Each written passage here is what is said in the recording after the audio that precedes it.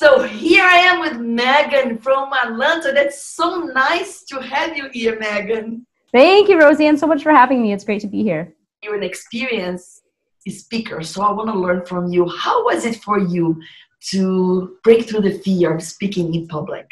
Yeah, definitely. I think there were a couple different sort of periods in my life where I recognized I had some fear around speaking. The first time that stands out to me was honestly probably in high school. It went that far back. So getting in front of a group and presenting on a topic, I remember having a project and I had so much fear of standing in front of that classroom. And at the time, when I look back at it now, I had to sort of internally coach myself at the time as to why am I so fearful? What am I worried is going to go wrong? And at the time for me, and this seems so silly, but I was in high school, it was being in front of a room and having popular people in the room that I thought might judge me.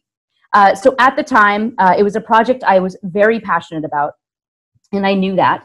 And I sort of talked myself into recognizing what is it exactly that I'm afraid of? The judgment, perhaps coming from other students. But what is it that I want to achieve? What I wanted to achieve was sharing the passionate project I had researched. And I wanted a good grade from my English teacher. I was never really great at getting high grades, and I thought this was a time that I could really blow it out of the water. So I chose to sort of, instead of focusing on the fear of what others would think of me, focused on what the outcome could be, and I knew I could really do well at this. So I sort of channeled that energy in that direction, and I think that totally changed my path in terms of how I felt standing in front of audiences going forward. That's awesome. So instead of focusing on the fear, you focus on the message that you had to share and the outcome of that message. That's even more because, okay, after I share this, what can happen, right? Through them learning and me here connecting with these people. So you emphasize on the connection and the learning experience more than the, okay, they're looking at me or I'm being judged.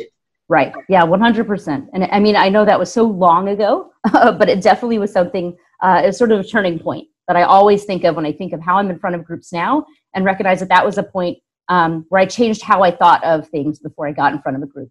So I think on some level, I still do that a little bit today, which has been very helpful.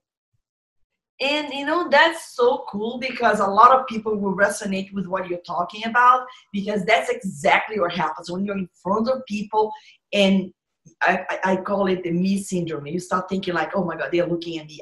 Perhaps I don't look right. You know, I'm not speaking correctly or whatever it is. You get too much focus on you. So I'd like to ask you, how would you coach someone as a coach? How would you help somebody break through this fear?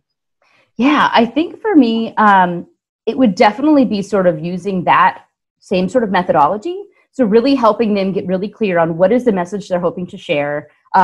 What's that going to do for them in their life as well as their lives and things, I guess, when it comes to impact they can have for others. And working on some sort of method to focus more on that outcome versus the actual physical being in front of people. I know a lot of us, especially as coaches, but other people as well, have a passion that we want to share with others. And oftentimes the biggest way to get that out into the universe is to speak in front of groups of people. So sort of helping them recognize the impact it can have if they overcome that fear. And what that will bring to them in their life, as well as the impact it can have on others. So sort of channeling that energy to a more positive aspect, as opposed to that sort of excruciating or crushing fear that can hold you back.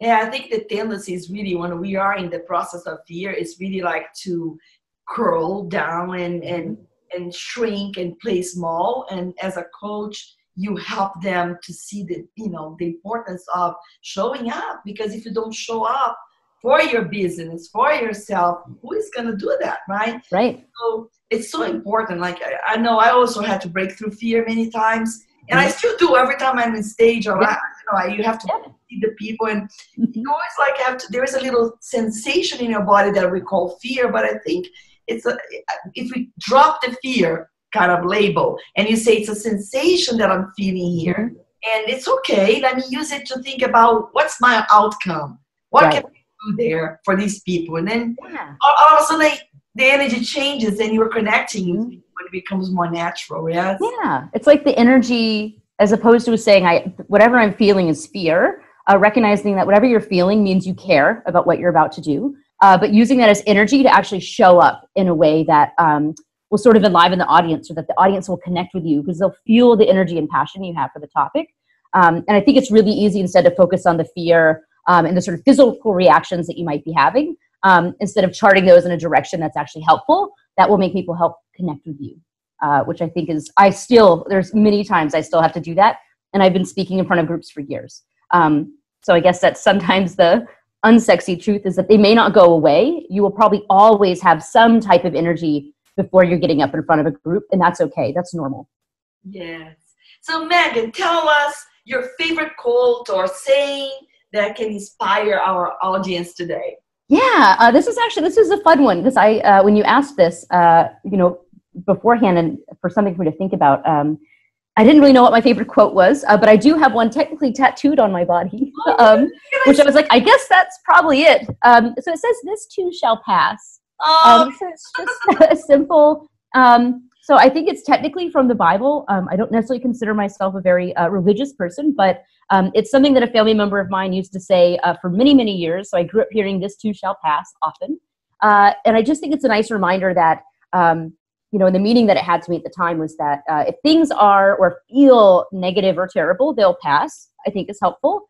And it was only a couple years ago that someone had sort of pointed out to me that it can mean two things: either that wherever you're in that feels uncomfortable will pass, but also that the things that feel good or the moments that you're having that are enjoyable, those also will pass or can pass. So sort of like live in the moment and enjoy where you're at, which I thought was a nice sort of double meaning for it. So lately I've taken it to mean both. That whatever you're sort of experiencing, whether it's good or bad, recognize that it's just a moment. And so show up how you can in the moment that makes the most sense, that feels great for you, which I kind of enjoy. Meagan, I love it. And it's so true to live in the moment. I mean, when we really focus on being present in the moment, it's everything that our life unfolds so naturally, right? But yeah, for sure. Too much of some idea, we will probably burn ourselves up. So, and I like the saying that this will pass, this too will pass, because everything is transient. Yeah. No day is like another day, and we are never to be compared with anybody else. So that's like an important message, to make sure we live in the moment.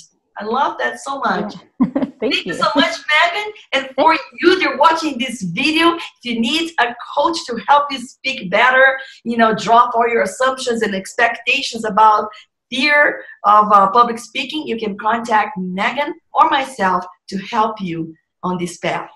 All right. Namaste. Thank you, Meagan. Same to you. Thank you so much, Rosane. Have a good one.